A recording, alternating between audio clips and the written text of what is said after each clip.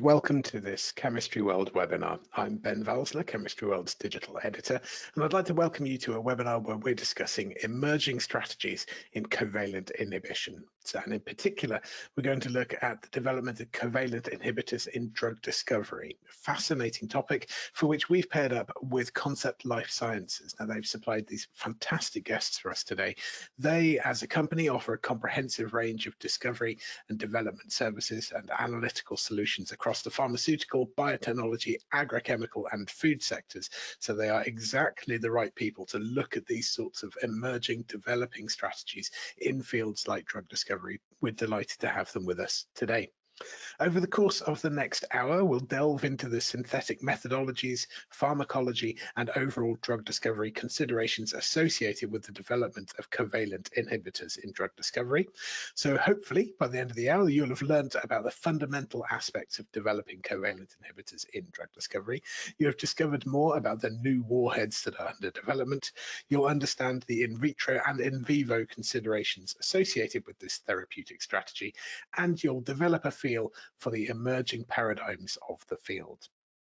We have four guests with us today. We have pre-recorded their presentation, but they are here live with us to take on all of your questions. You can see them on screen right now, either just above or just next to my face. Those guests are Matilda Tilly Bingham, who's the VP of Science at Concept Life Sciences, Caroline Rigby, Senior Chemist, and then Jamie Stokes and Daniel Glynn, who are Principal Scientists at Concept Life Sciences as well. You'll hear far more about them and from them in the course of the recording and then the Q&A, but also we want to get to know a bit about you. So we've got a few polls coming up as well. Do please get involved with the polls. It really helps us to know who our audience are, what they're interested in, how their own work experience and reality fits in with the sorts of topics that we talk about in our webinars. So please do engage with those. Likewise, there will be a poll on exit, an exit survey. It's really helpful for us. Please just spend a couple of minutes just to fill that in. There's only 2 or 3 questions. It won't take long, and it really does mean a lot to us. So thank you for that. The software that we're using today is GoToWebinar. This might be familiar now. We've all done a lot of webinars this year, so this might be one of the platforms you've used before. The main thing that this is great for is for interaction with our speakers, and that's why we've got them here to do live Q&A after the presentation. And this is your real best opportunity to ask them questions, find out more about these emerging strategies and how it can apply to your own work. So the best way to do that, at the bottom of the GoToWebinar panel, which by default should appear on the right-hand side of your screen, there is a box where you can ask a question to us. So any question you have at any point throughout the webinar, just get it into that box there, and we'll be able to pick it up and get it to the right person in the Q&A bit at the end. So yeah, any questions you have at any point, just get them in there. If you miss any part or want to see any part of this again, then we don't share the slides from this because we believe that the context of what's being said at the time is incredibly important and just as important as what's on the slides. What we will do is send you a link to the recording, so you'll be able to come back and watch any part of this at any point in the future. So just keep an eye out in your inbox for that. And for those of you who have turned up to watch this live, thank you very much. Nice to have you with us. A little thank you for you. We'll also include a certificate of participation that will be in your inbox at the same time as that link. So do keep an eye out for that in the coming days. So I think that's probably all from me. Let's find out a little bit about you. So let's run our first poll and find out some more about you as our audience. So would you consider a covalent inhibitor strategy for your drug discovery program? I'm going to give you about a minute or so to get your answers in. So do dive in and get your answers in as quickly as you can, because we will run out of time. And then we'll go into the presentation shortly after that, once we just get an idea of how many of you out there would consider a covalent inhibitor strategy for your drug discovery program. And meanwhile, I can already see people are getting questions in there. So clearly, you know how to use GoToWebinar. I'm sorry if you've heard this before, but it really is useful. And in case people haven't actually used GoToWebinar before, knowing where to ask questions is really key. But thank you, Roshan, for your question already. I think that's probably just about enough time for the votes. Let's stop the poll now, I think. And just before we go into the presentation, let's have a look. 84% of you, the vast majority of our live attendees today, would certainly consider a covalent inhibitor strategy for your drug discovery program? Well, that means you're in the right place to learn more about what's on the horizon at the moment and what strategies are currently emerging. So thank you very much for filling that out. We're going to go to the first part of the pre-recorded presentation now. There's another poll coming up. Any questions you have at any point, get them in now. But I will now hand over in the recording to Tilly, and I'll speak to you again later on. Enjoy. Welcome to our webinar today. I'm Tilly Bingham, VP of Science at Concept Life Sciences. And today we're going to be talking to you about emerging strategies in covalent inhibition. But before we start, I'd like to take a moment to introduce you to our company, Concept Life Sciences. We're a UK-based contract research organisation serving the biotechnology, pharmaceutical and agrochemical sectors. And along with our sister company, Malvern Panalytical, we're part of the broader Spectris Group. We have a long and established track record of delivering complex programs for our clients in our specialist therapeutic areas of oncology, immunology, and neuroscience. We recognise that the field of drug discovery is continually evolving, and today we have a presentation on an established area of drug discovery research, but one which has seen something of a renaissance in recent years, and that's the field of covalent inhibition. So the talk today is going to be given by 4 speakers. I'm going to begin with a top-line introduction to covalent drug discovery, and then throughout the rest of the talk, we're going to focus on the areas where covalent inhibition as a strategy differs from the more traditional reversible inhibition approaches. The first section will be covered by Caroline Rigby, who's a senior chemist at Concept Life Sciences, and she'll be taking you through synthetic methodologies that are relevant for covalent inhibition. She'll then hand over to Daniel Glynn, a principal research scientist at Concept Life Sciences, who'll take you through some of the nuances of the in vitro pharmacology, PK/PD, and toxicology that need to be considered.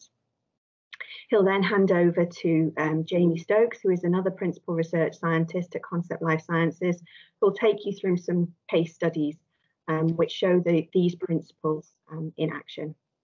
And we'll wrap up in about 45 minutes time with a summary and outlook on some of the new emerging areas in this field.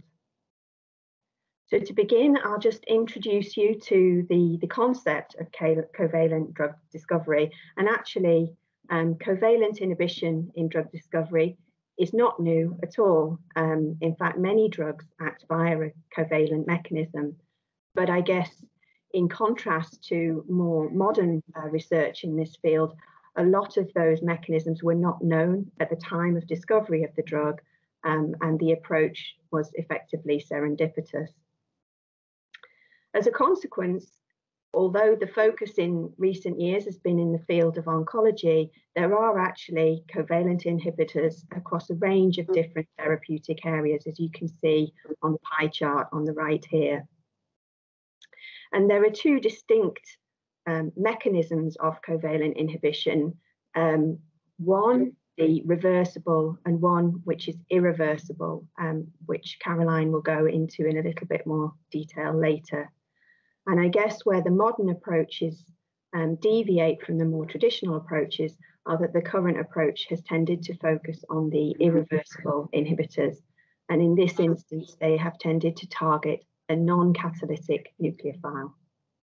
So if we look at the principles that are applied in recent years, and we take it back to basics and consider what defines the mechanism of covalent inhibition of a protein, you can break this down into 2 steps. So the first step is the non-covalent binding of ligand to the target protein binding site. And this is then followed by an irreversible bond formation between the ligand and target protein. And the thermodynamics and kinetics of both of these steps will have an important outcome in terms of how the covalent inhibitor behaves in a biological system. So in this context, there are a number of areas which need to be considered during the optimization of your drug discovery program when you are working specifically on a covalent drug discovery project. Firstly, you obviously need a reactive warhead on the ligand. And this is something that needs to react when you need it to in the protein of interest, but to survive the body's defense mechanisms for reactive intermediates when it's in the systemic circulation. You also need a suitably positioned reactive residue on the target protein, and typically this is a nucleophilic residue, and increasingly in modern drug discovery, a non-catalytic nucleophilic residue. The behavior of the molecule in a biological system will be different from inhibitors, and therefore you'll need specific assay technology in vitro, which will be able to tease out the mechanism by which your candidate drug is working. You'll also need to understand the implications of this mechanism on the PK and look at potential PK-PD disconnects, which can be used to your advantage during the discovery of your drug. So all of these areas are areas that we will bring out throughout this talk, and I would like to hand over first to Caroline Rigby, who's going to take you through some of the considerations for the reactive warhead that you will select for your ligand. Yes, thanks, Tilly. So as Tilly just said, I'm just going to take you over a few of the chemistry considerations, both from a design and a synthetic point of view. I'll talk about how we match the warhead to the amino acid that we want to target. I'll describe in a little bit more detail the difference between the irreversible and reversible inhibitors that Tilly just mentioned. And then I'll take you through some synthetic considerations on a practical level and just outline a couple of synthetic methodologies within this field. So yes, matching the warhead with the amino acid. It tends to be nucleophilic amino acids that we want to target with these sort of inhibitors. In particular, cysteines, which are have been the focus of most of the attention here. So obviously we're looking for an electrophilic warhead. So in the case of cysteine, we've got a soft nucleophile, but with a strong nucleophile. So we're looking at things like acrylamides, these substituted acrylamides, alenamides, epoxides, alpha acetates, and aldehydes, as I've demonstrated there. Lysine is another amino acid that's been targeted a bit less frequently. So lysine with its pendant amino group, quite often protonated in physiological systems, but you can find neutral residues. It's a lot more abundant than cysteine, and it's much harder nucleophile. So we're looking at more harder electrophiles like vinyl sulfones, sulfonyl fluorides, these activated esters on the bottom right, and these alpha-formyl benzene boronic acids. In terms of oxygen nucleophiles, the alkyl ones like serine and threonine, which are quite highly abundant, but they're not particularly nucleophilic, but they can be activated by neighbouring residues. So again, we're looking at quite hard electrophiles like fluorosulfates, as I've demonstrated there, and boric acid and acids and nitriles. Sticking with the oxygen nucleophiles, this phenolic one, tyrosine, which is not very nucleophilic in its neutral state, but once it's deprotonated, the anion is quite a good nucleophile. So again, we're looking for hard electrophiles, sulfonyl fluorides, fluorosulfates. And then just on the bottom right, there are a couple of examples of targeting methionine, which is quite a rare amino acid, but it does have moderate nucleophilicity. So there's examples of this oxaziridine system and epoxides. And just to illustrate this a bit further, this is from a paper in Bioorganic and Medicinal Chemistry, where they basically do a range of electrophiles and reacted them with some NBOC amino acid esters, and just to sort of compare the reactivities. So as you can see, cysteine does tend to be more reactive towards your sort of enones, your vinyl sulfide, your acrylamides, whereas serine tends to prefer the harder electrophiles like the boronic acids and esters, and your enones are much further down. So as mentioned earlier, you can think of the covalent inhibitors as falling into two broad categories: irreversible and reversible.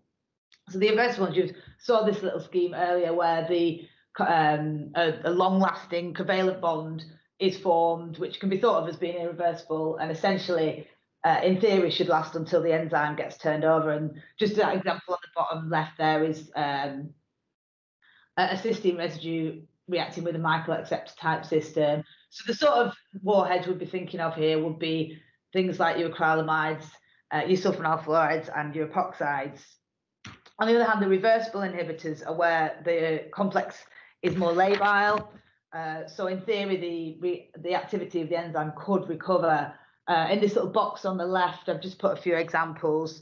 The bottom three, so the boronic acid, the sort of aldehyde or ketone, and the nitriles are where the complex can dissociate to give you back your enzyme and your inhibitor.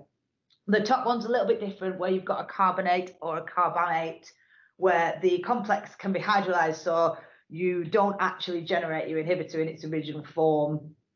So some examples on the right here would be things like nitriles, these alpha keto amides, and the alpha cyanoacrylates.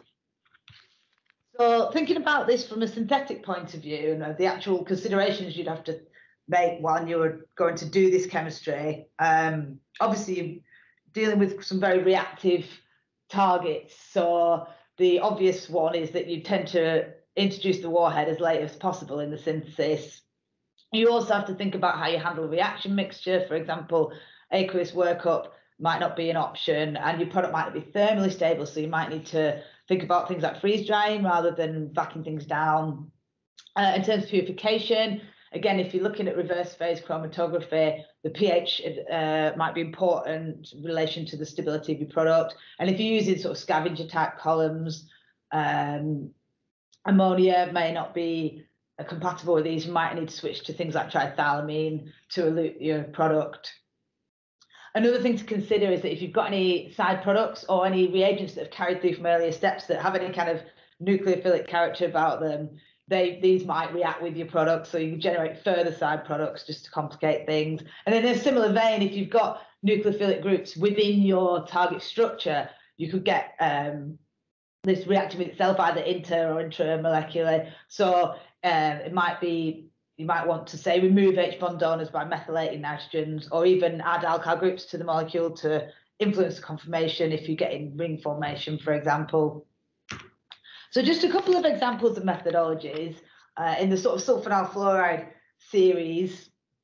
So the box on the left relating to sulfonyl fluorides, which were quite commonly encountered in this sort of field. So this is quite an old paper from 1979 where they can take an aryl bromide with benzyl mercaptan to make this sulfide, which you can oxidize to give the sulfonyl chloride, which you can then convert into the sulfonyl fluoride. It's actually chlorine gas that they use in the paper, which is obviously not ideal, although this can be replaced with NCS, which makes things obviously a lot easier. But you're still dealing with a more reactive intermediate in the sulfonyl chloride. So while this is a reliable method, there are drawbacks. This example on the bottom left is a much more recent example where, again, taking an aryl bromide, making this sulfonate using DABSO, and then you can convert that through to the sulfonyl fluoride using NFSI. The example on the right are the fluorosulfates, which are part of the same series but have an extra oxygen in the warhead. And these would traditionally be made by taking a phenol and treating it with sulfonyl fluoride gas. But again, in terms of operational ease, this isn't ideal. But there have been a few more recent developments of the crystalline shelf-stable reagents that I've exemplified there on the right, such as FDIT and AISF. I'd just like to finish off by going through a contemporary example. There's a paper that came out this year in the field of sulfur amidimidoyl fluorides. Again, part of related compounds where two of the oxygens have been replaced by nitrogens. So the synthesis, you'd be taking an amine, treating it with cyanide tetrafluoride to get through to this intermediate, which then you can treat with an amine to get through to your target warhead. And there's 16 examples in this paper, a few of which are shown on the left there. And these were shown they showed activity in a few different assays, as shown there, and also in a part 1 assay, they survived cell washout in HeLa cells, which demonstrates that there is covalent inhibition taking place. So on that note, I'd like to pass over to Daniel, who's going to talk a bit about the pharmacology. Thank you, Caroline. So first I want to talk about assessing opportunities for covalent inhibition, and then I'll talk a little bit about in vitro pharmacology, and then finally PK-PD relationships, which are very unique to covalent inhibitors. So first, we really want to be doing assessment of opportunities for covalent inhibitors. So is there challenges in terms of selectivity profiles that covalent inhibitors will overcome, especially the field of reversible covalent inhibitors are very promising in terms of improving selectivity profiles. Are there deficiencies in potency? And obviously, are there catalytic residues or covalent residues within a druggable binding site that's exploitable to drug discovery? And really, for this, we want to be looking at crystallographic data or structural data to try to look for possible opportunities within this field. And then we want to be looking at whether this nucleophilic residue is available and suitably positioned for vectors for growth for covalent inhibition. And there's two real main strategies for doing this. Typically within drug discovery, the primary strategy of improving potency via ligand efficiency increases, and then looking for covalent inhibition by building a vector to form that covalent bond is the go-to. But more modern approaches are looking at covalent fragments, where we're looking for a slightly more promiscuous binding event, where improvements in the initial Ki, the initial binding, is then improved, and selectivity of that is also improved. And Jamie later will talk about a nice example of RAS G12C, where they went through a covalent fragment approach. So in terms of in vitro pharmacology, what we need to be looking at is a bimolecular rate constant, where we have the initial binding, the Ki, followed by a secondary final covalent complex, which is deemed a K-enact. And Ki over K-enact values are the go-to method for scouting SAR of lead chemical series. The literature predominates IC50 values at a given time point, but as you can see from the graph on the left, increased incubation time gives a lower IC50 value. So IC50 is significantly more potent with increasing time. So you need to be very consistent with the time points at which you're generating IC50 values, whereas Ki over K-enact values are absolute. So first we want to also be looking at how well K-enact over Ki then translates into cell-based potency if we're moving from a target-based approach. And then we want to be looking at evaluating on and off target binding in the biological system of interest. And I'll have a little slide later on chemical proteomics to check for selectivity profiles when covalent inhibitors can be promiscuous. So the main method to measure Ki is typically from mutagenesis studies, where you're replacing the catalytic residue with a glycine, or the other option is to back extrapolate the rate back to t equals 0, where it's presumed that no covalent binding has occurred. So the main go-to assay for in vitro pharmacology is a typical washout experiment. So this is followed by acute treatment of the saturating compound, and then the cells or the protein is then extensively washed out and the biological readout assessed.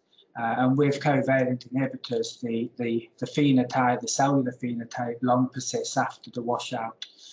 So here is an example of interleukin-inducible tyrosine kinase, which is an inflammatory target. And as you can see from the compound 12 and compound 5, they have significant effects after washout.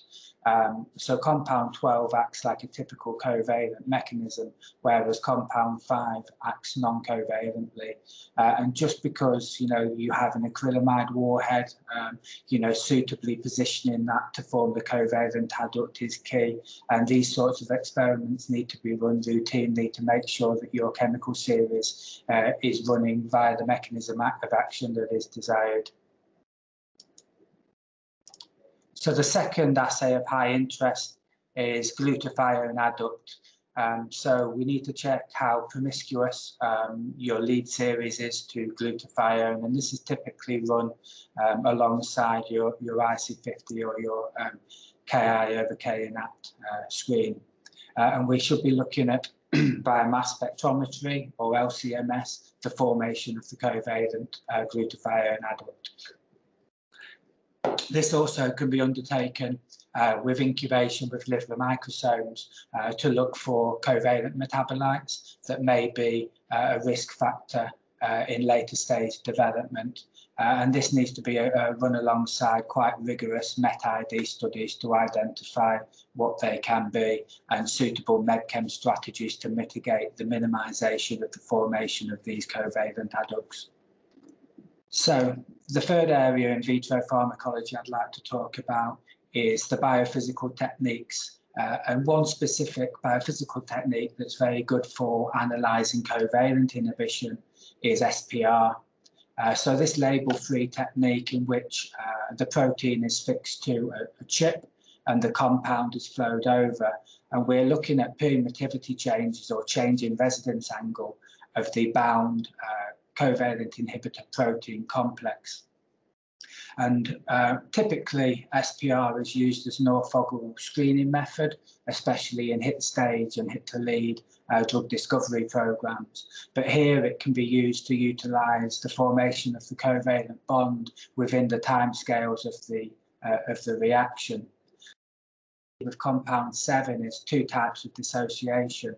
So initial binding of the compound followed by dissociation consistent with a small amount of rapidly dissociated non-covalent bond, followed by significant amount of covalent bond formation and significant residence time of what's shown here is around 4 hours.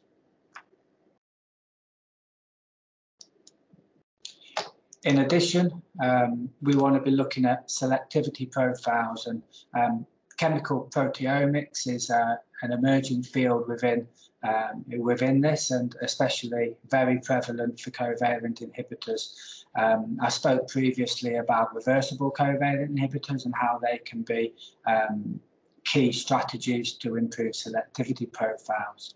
So proteomics typically consists of the unlabeled proteome and a reactive probe as shown, which is a reactive group followed by a linker and a rhodamine molecule attached. And this labels the proteome, which when is digested is analysed by LCMS. And when we have a lead chemical series, this competes with the probe labelling of the proteome, and we get key selectivity profiles between compound treated and non-compound treated. And then significant data analysis is then undertaken to identify the proteins of interest that are engaging with the target. We should really be looking at performing this ideally in living systems, but it can also be undertaken in vitro. So next I'm going to talk a little bit about PK/PD toxicology. And a hallmark of covalent inhibition is the PK/PD disconnect. So this is a really nice example where we're looking at the PK profile on the left at 3 different dosing regimes. 0.3, 1 and 5 milligrams per kilogram. And as you can see, you get really nice dose proportionality within the PK spectrum. But if you look at T equals 18 hours, there's very low amounts of compound found within the plasma. When you then looked at BTK target occupancy at that given 18-hour time point, you see significant target occupancy at both 1 milligram per kilogram and 5 milligram per kg.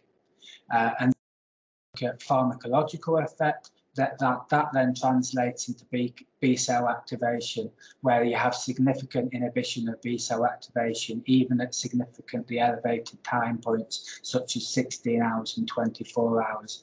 And this is really the ultimate physiological goal of covalent inhibitors, where you knock out the target of interest until protein resynthesis is required to return functional activity.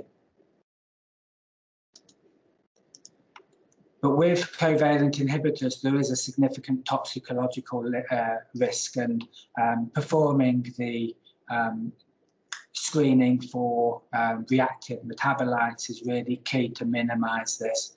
And this is very much a reason for failure of multiple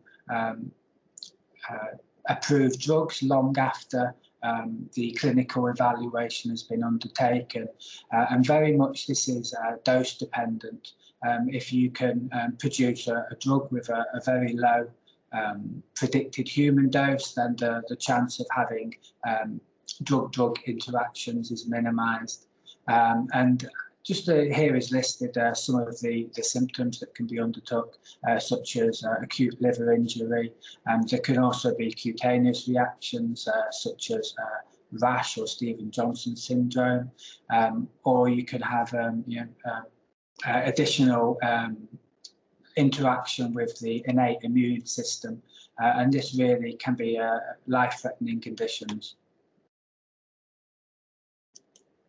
So the final section I'd like to talk about is PK therapeutic index. So this here is 4 simulations of alternate dosage and clearance values for a covalent inhibition with an active target and a counter target.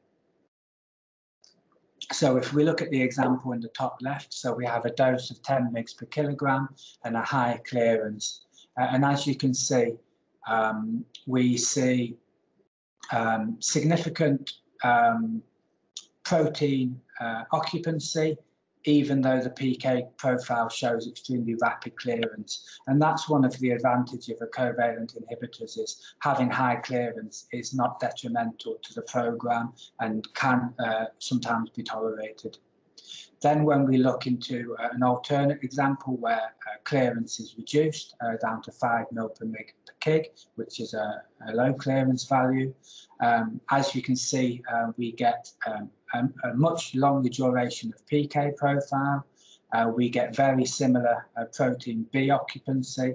However, we get ever increasing inhibition of the anti-target, and that can have significant issues in terms of toxicity.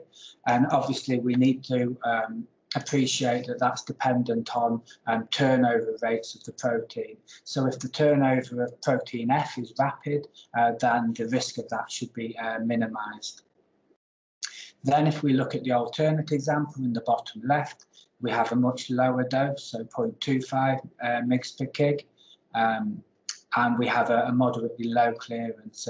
And as you can see with this example, we have good protein B occupancy, whereas the formation of the anti-target protein F occupancy is minimized. And this really is a nice scenario that we'd like to look for within a PK profile of a covalent inhibitor. Then when we look at the final example in the bottom right, we have a low dose but a high clearance. And as you can see, the levels of protein B occupancy are minimal. And actually, whether we get past the level of efficacy or the receptor occupancy of this program is at high risk for this example. So thank you a lot for listening, and I'll pass you over to Jamie to talk about some case studies. But just before we go to Jamie, so Jamie will have case studies picking up where Daniel left off in just a second. First of all, we're going to learn a little bit more about you with our next poll. So let's get the poll up on screen now. So which of these techniques would you use in your screening cascade for a covalent inhibitor program?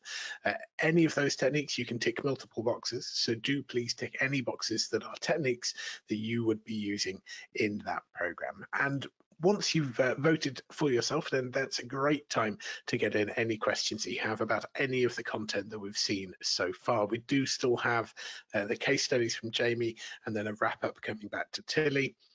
So there's still more to come, but any questions that you have about anything that's gone so far, now is the time to get them in.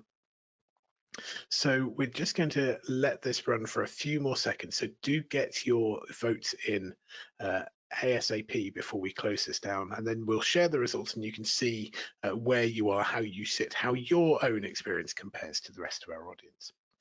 And just a reminder for people who came in a bit late, if you missed the beginning of this, don't worry, we'll send you a link to the recording so you'll be able to catch up with anything that you missed at the beginning.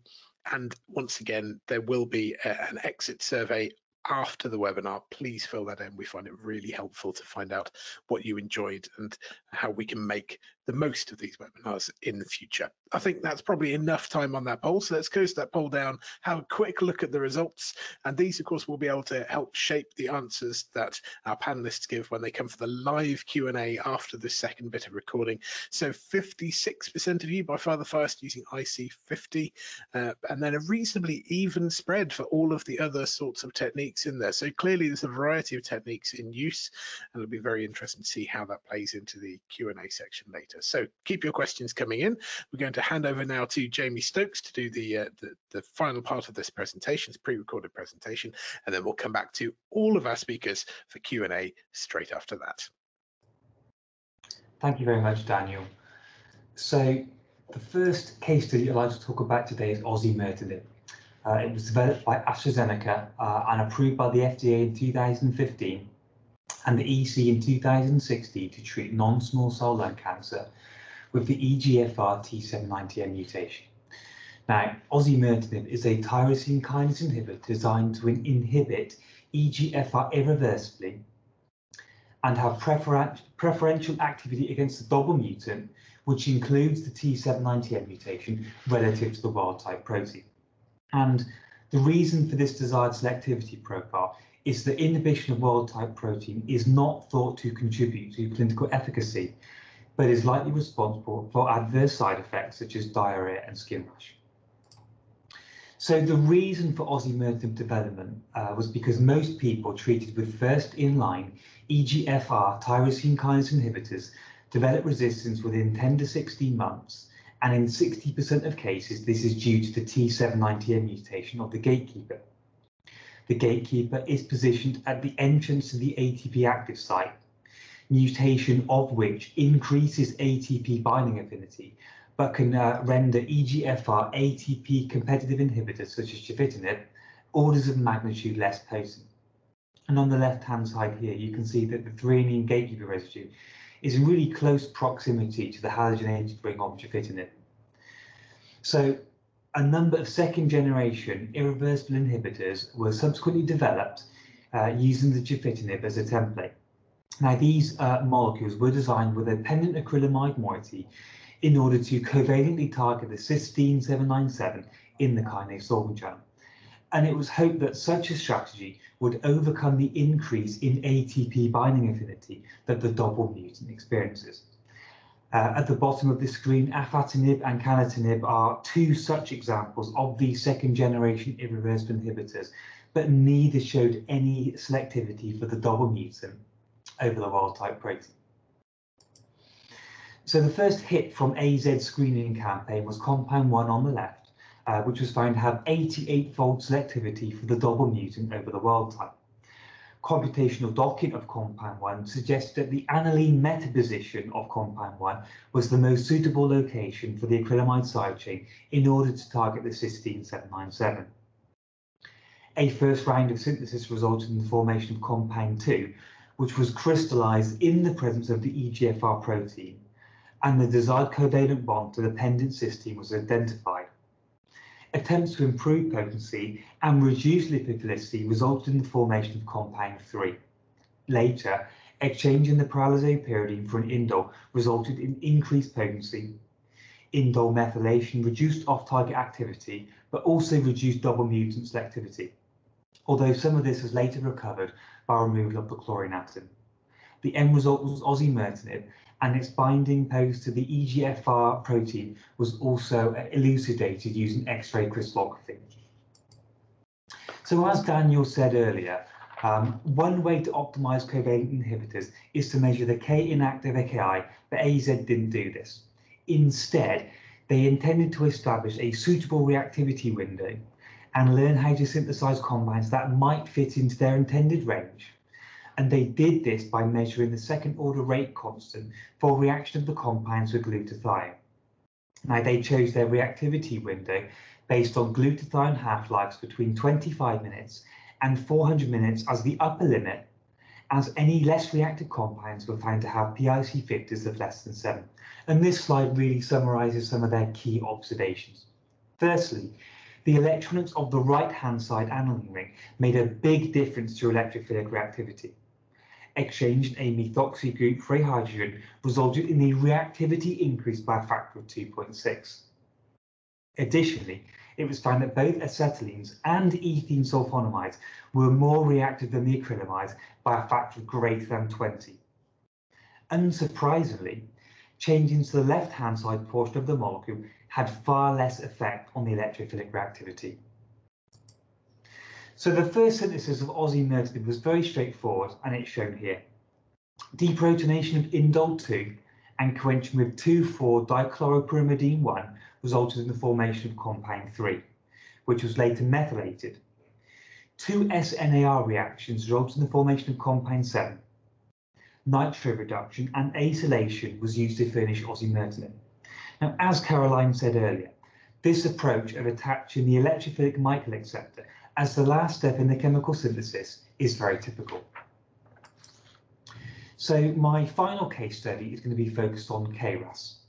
So KRAS functions as a molecular switch and regulates cellular processes by alternating between its GTP-bound active form, which engages downstream effector proteins, and its GDP-bound inactive form. So KRAS has long been considered the holy grail of cancer, and this is because mutations in the RAS gene occur in greater than 13% of human cancers. One of the most common mutations is the KRAS G12C mutant, which is found in 13% of lung adenocarcinoma cases and 5% of colorectal carcinomas, which collectively comprises an annual worldwide patient population of greater than 100,000 individuals. Now, these mutations are known to impair GTP hydrolysis, which leaves KRAS fixed in its functional active state, which then later drives abnormal cellular processes. So prior to 2013, some reports suggested that KRAS was an undruggable target due to its picomolar affinity for GTP and its lack of well-defined binding pocket amenable to small molecule inhibition. The breakthrough came when Showkat illustrated an approach whereby a covalent inhibitor, such as compound 1 shown at the bottom, targeted the mutant cysteine 12 of the KRAS G12C mutant by irreversibly forming a covalent bond and binding in a previously undiscovered binding pocket. Now, these inhibitors relied on the mutant cysteine binding, and they did not affect the wild-type protein. And this was also replicated in vitro. When treated with the small molecules, a group of cancer cell lines containing the G12C mutant showed decreased viability and increased apoptosis relative to the group of cell lines lacking the G12C mutant.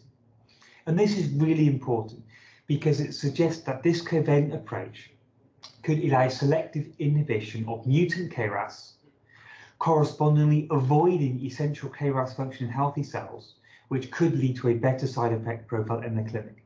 And indeed, the authors conclude their paper by indicating that this would be a really good starting point for targeting the KRAS G12C mutant.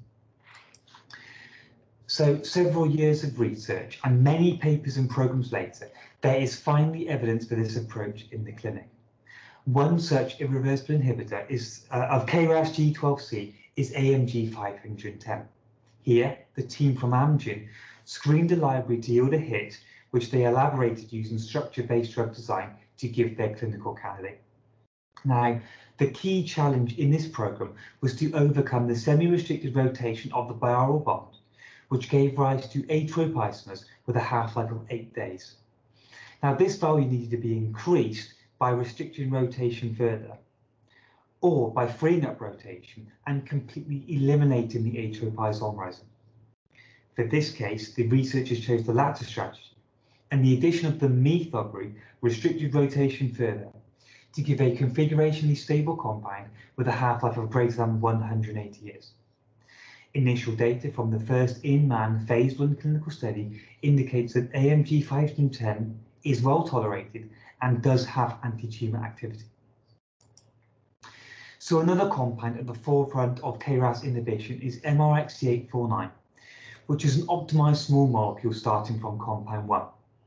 Removal of the hydroxyl group prevented glucuronidation, and which resulted in an increase in oral bioavailability. The addition of a cyanamethylgroup group displaced the water molecule and allowed a hydrogen bond to be formed to the backbone NH of the glycine 10 residue. This resulted in a 400 times potency boost, and the R isomer was found to be 100 times more active than the S isomer. The addition of the 8-chlorine filled a small lipophilic pocket, and the addition of the 2-fluoroacrylamide decreased electrophilic reactivity and reduced glutathione metabolism, thereby imparting whole blood stability and a half-life of greater than 50 hours. And again, the initial data shows that MRXT849 is well tolerated and has anti-tumour activity in both lung and colon cancer patients. Building on this prototype KRAS story, the top 15 most acquired cysteine mutations in cancer have been modelled. 14 of these have been found exposed on the protein surface, and most are found near cavities, amenable to small molecule binding and inhibition. And we therefore expect this type of strategy to be an extremely active research area in the years to come. So with that, I'd like to pass on to Tilly to summarise. Thanks, Jamie. So to sum up today, the current state of play in covalent drug discovery is seeing something of a renaissance, as I outlined at the beginning of this presentation, and that's a recognition that many of the areas for concern can also be areas of advantage if they're managed carefully. So an example of that might be some of the early concerns around idiosyncratic toxicity and immunogenicity. And this had arisen through some of the early covalent inhibitors being very reactive and non-specific in their mechanism of action in the body. More modern assay methods and the understanding that we now have of the tuning of warhead reactivity has meant that we're able to design strategies to enhance target selectivity and mitigate some of these risks. Also, in terms of our improved assays for assessing target potency, we're able to use that to our benefit to target higher potency inhibitors. And as Daniel showed in his PK/PD slides and showing some of the impact that tuning your potency versus your PK profile can have in terms of managing the in vivo safety profile of your covalent inhibitors. There's also an emerging area looking at increasing the safety of these agents by targeting specific residues which are only present in mutated proteins which are responsible for the disease. And this obviously can deliver exquisite selectivity and safety, as it is currently being investigated in some of the KRAS case studies that Jamie outlined at the end of the talk. Throughout this, there are the benefits that this method can give in terms of targeting proteins which are difficult to drug with reversible inhibitor approaches. This can be seen in some kinases where you have a highly abundant, high affinity endogenous ligands, which can be difficult to compete with a small molecule reversible strategy. And you have the added benefit with the covalent inhibitor of affording prolonged target engagement, which can be used to your benefit. Obviously, in terms of targeting specific residues which have been mutated in the disease, there is also the risk that you could see increased drug resistance if that particular residue were to be mutated. So this is a benefit of the approach, but it is also a potential inherent risk. So what's next in covalent inhibition? Well, the field is very active, and there are many new areas which are people are looking at the moment. Caroline outlined at the beginning, a number of groups are now looking beyond cysteine as the nucleophilic residue. Cysteine is not the most abundant of amino acids, but as you increase the abundancy of the amino acids that you're looking at, you need to become more sophisticated in the design strategies to target that particular residue. And we're beginning to see more development in that area and the successful targeting of, for example, lysine residues as we move forward. We're also seeing this approach expanding into new target classes and being considered for broader therapeutic areas as a design approach, so not exclusively to oncology drug discovery research, as has been recently.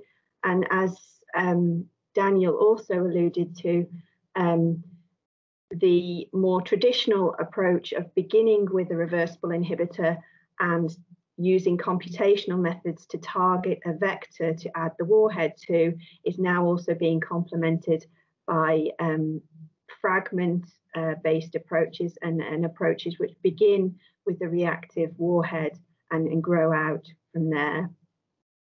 And there are also some interesting merging of novel technologies such as PROTACs with the covalent modality.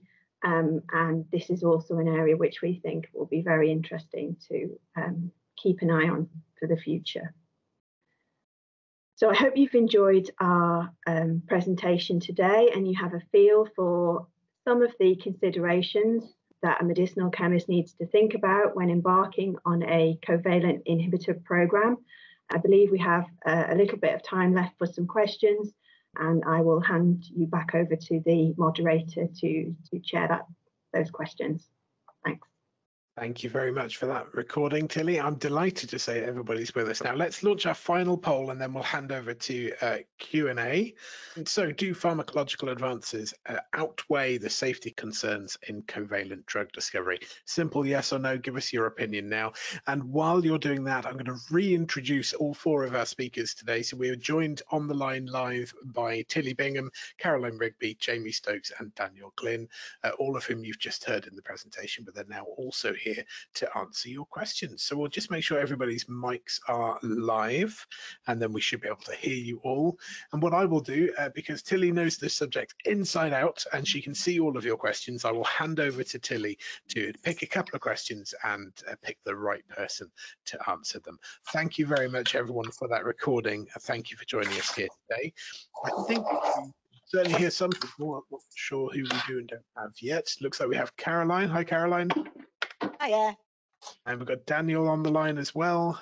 Hello. Hi, Daniel. And I think Tilly's up already.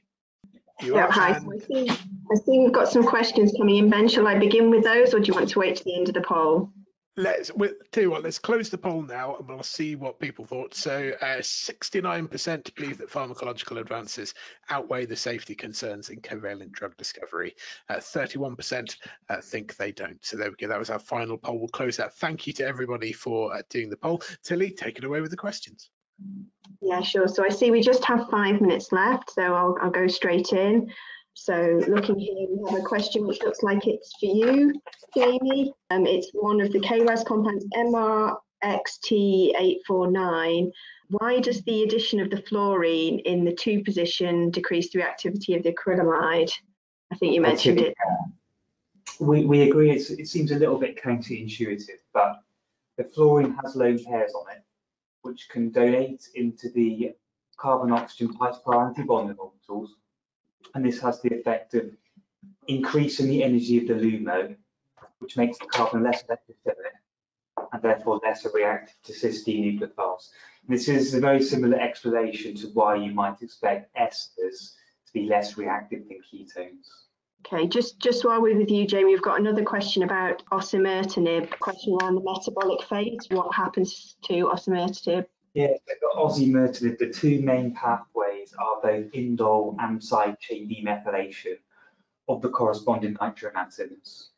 And the other sort of small amount of metabolism is you see the N oxide formed on the side chain amine as well. Okay, and there are a few questions around the sort of PK. I think maybe one for you, Caroline. Question around some of the functional groups look very reactive. Have any of them been used successfully in vivo? Yeah, there are a couple of examples, because you're quite right. I mean, they are some very reactive molecules, but as you saw in the slide, actually, was the example of carfilzomib, which is a drug for myeloma, and it's got an epoxide warhead on it. There's also a couple of examples in the sulfonyl fluoride series from the Sharpest group of TTR inhibitors as well. They're not marketed drugs, but they have been tested in vivo assays. Yeah, great. So I think in light of time, maybe just one more quick question. Again for you, Caroline. What's the mechanism of the covalent inhibition between methionine and the oxaziridine warhead?